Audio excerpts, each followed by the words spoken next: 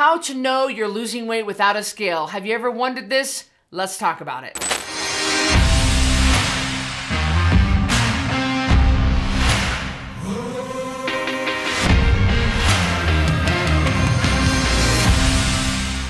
In this video, we'll talk about the pros and cons of the scale. Next, we'll cover the different ways you can track your weight loss without the scale. And last, you'll hear Code Red's stance on the scale. How do I feel about it? When I was looking through my notes last night, getting ready to film for this video today, I was with nobody to keep me in check when I'm sitting in my hotel room by myself, I am like going off in my head. I'll tell you what, the scale, just going through. And I said, okay, wait, Cristy, hold on. Because there are plenty of companies out there who demonize the scale. Like they say, throw your scale away, you're more than a number. I even did a photo shoot campaign where I took 4 girls, myself and 3 others. We all weighed 155 pounds and we all had drastically different body shapes. And we showed what the same weight looked like on 4 different body shapes. And it was great. But at the top we put, be more than a number, and we did this whole campaign, like, you're more than a number. And since then, I'm like, yeah, I get what we were saying, and I understand when people say that. But the reality is, the scale matters. The scale is not the end-all be-all, but the scale matters. So you're wanting to know how to lose weight without the scale. All right, pros and cons to the scale. The pro, the scale is going to be your first line of defense. The scale is going to be the first thing that gives you immediate quantifiable feedback that whatever you did yesterday should be either avoided or repeated. Let me just give you some insight on the scale here. You can get a good digital scale for like $20 off Amazon. Come on. Make sure that you have a good scale that's not from 1974, one that isn't rusty around the dial. Just get yourself a $20 Walmart scale. Make sure that you change the batteries, you have fresh batteries in there, and that you weigh yourself on a hard surface. Always weigh yourself naked. Always get up in the morning, you walk to the bathroom, you strip down naked, you go potty first, you strip down naked, you get on the scale naked. That's what we call a dry weight. And then you pick up your bottle of water and you start drinking your water. And that's the last time you get on the scale for that day. Never, never, never, never, never weigh yourself at night. Never weigh yourself at night. You want to be on suicide watch? Weigh yourself at night, because I'm telling you, you're going to be 8 to 10 pounds heavier. If you're drinking your water the way you should, you're eating food, you're drinking your water, you have natural inflammation that sets in during the day. Don't weigh yourself at night. Come on. But the scale is going to let you know. If the scale is up, there is a reason for that. I can tell you, if the scale has ever been up with me, I know exactly why. It's not a mystery to me like, oh my gosh, why is the scale up? Bull crap. I cut too low on sleep last night. I know what I did. I have a new puppy and the puppy has to go out 3 times. I got up. Then I thought I heard the puppy throwing up, and so I was kind of on high alert all night long. And then I looked at my Fitbit readout the next morning. It gave me a 67 on my sleep score or something crazy like that. 4.5 hours of sleep. Yeah, thank you, new puppy. I know my weight's going to be up for that reason. If my weight is up, and I got a good night's sleep, maybe I cut too low on my water.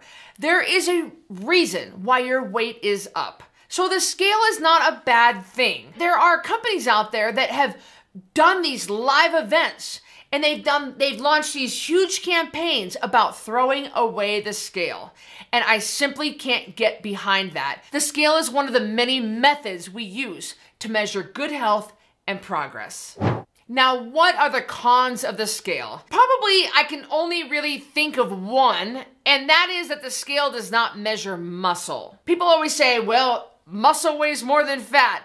No, muscle does not weigh more than fat. Weight is weight, no matter if you're talking about a pound of bricks or a pound of feathers. There's still a pound. What you're trying to say is muscle is more dense than fat. It's going to take up less room. So for the same amount of weight on the scale, you're going to notice it takes up less room. Me, I just had my body fat tested here recently by a professional exercise physiologist, and I have 118 pounds of muscle on me. So I am in the top I think 0.5% of all women in the United States. I am very dense. I have a tremendous amount of muscle on me. The exercise physiologist said, Cristy, realistically, you maybe can gain 6 to 8 pounds more muscle, and that's going to take you a lot of work and a lot of weightlifting and a lot of protein. So when I get on the scale and it says 155 or 156 pounds, and you stand me up next to somebody else who is the same height, but maybe 135 pounds, like one of my coaches, Coach Andrea, we're almost the same age, we're the same exact height, and I outweigh her by over 20 pounds. But yet, I have much more defined muscles. I have six-pack abs, I have separation through the deltoids, I've got striated muscles in some places. It's muscle. So it's not going to weigh the muscle. That's why I always encourage people to get a body fat percentage test once they get to maintenance. You don't need to worry about that while you're in weight loss mode.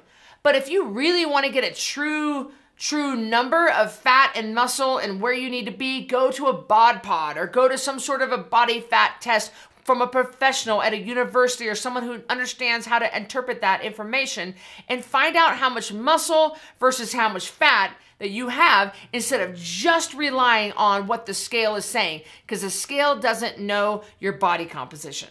The scale isn't going to know if you're having a major water fluctuation. If you're PMS, ladies, we know we can fluctuate 6 to 8 pounds with our monthly cycle. And yeah, the scale is gonna show an increase, and we're gonna be freaked out about that. But the scale can't tell us, hey, you're having a major fluid fluctuation here. You're having just some problems. You're retaining some fluid. You know, it can't tell us that. It's only giving us the amount of gravitational pull that our bodies have on the earth. It doesn't tell us why. So you want to keep that in mind if it's coming around your monthly cycle. Of course, I always tell people, listen, ladies, your periods are it's not a green light for you to go off face down in a pint of Haagen-Dazs. Don't give me that bologna. I couldn't help it. That's just how I was having cravings. Now, you can have cravings. You don't give in to cravings. That's not a green light for you just to go off the rails just because you're having PMS symptoms and you're having cravings, whatever. Your weight's gonna fluctuate because of fluid.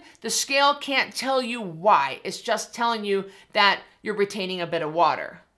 Before I go to my next point, I wanna hear from you. I want you to comment below and tell me what your impression of the scale is. A lot of people, boy, they don't want to step on that scale, and maybe you were one of them. Maybe you were like, nope, nope, nope, no, no, no, no.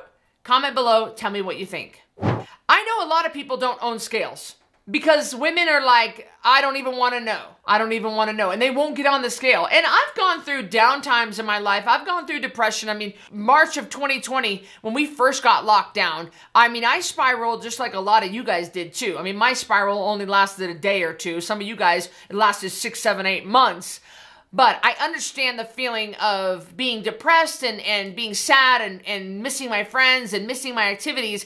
And I didn't want to step on the scale. I get that. A lot of you guys are like, I don't want to own a scale because I don't want my daughter to think that that is her worth, that she puts her self-worth in that number. And a lot of times when people are off track, they justify not getting on the scale by saying that, well, the scale doesn't tell that, the scale makes me feel like less of a person. No, Karen, the scale does not make you feel like less of a person. The scale is just giving you quantifiable feedback that you gotta quit going face down in a bag of SnackWell cookies. Like, knock that crap off. Grow up, pull up your big girl panties, and start facing the truth that you're shoving crap in your pie hole that doesn't belong there. It's not the scale's fault, and nothing makes you feel any way. So don't sit there and say, the scale makes me feel like less of a person.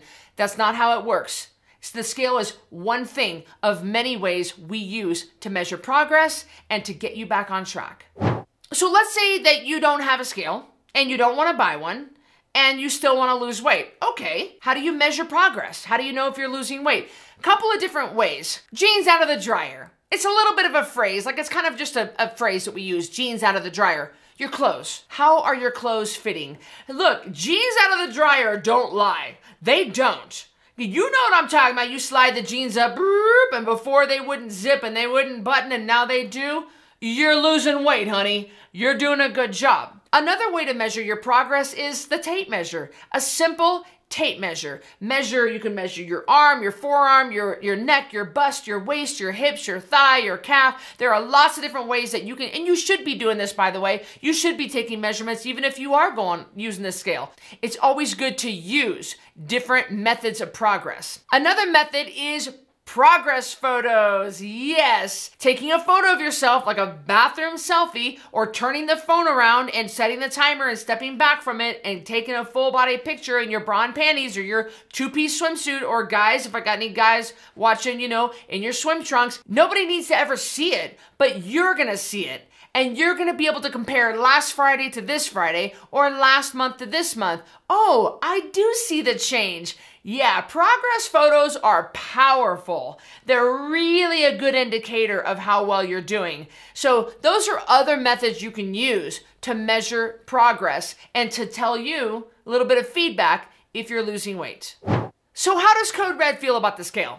Well, I think you can probably guess that I'm not anti-scale. I'm not. We weigh ourselves every single morning. We do. During the 10-pound takedown challenge, I actually give you a weight tracking sheet, and I want you to write down your weight every single morning for 30 days during the challenge. I want you to be held accountable, and I want you to see that number.